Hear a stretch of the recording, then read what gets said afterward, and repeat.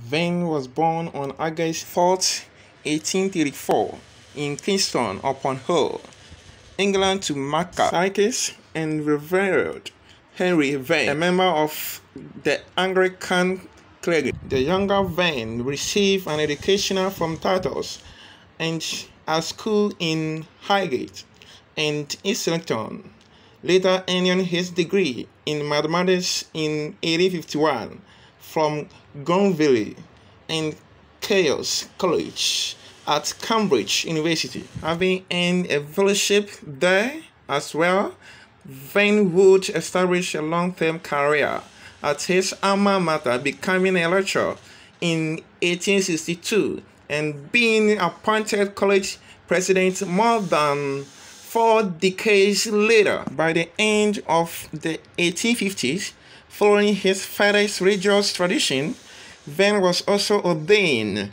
as a priest for the Church of England and did religious work for a short time before returning to care. Moving on to his contribution he has made in the field of mathematics, Venn diagrams were introduced in 1880 in a paper entitled On the Diagrammatic and Mechanical Representation.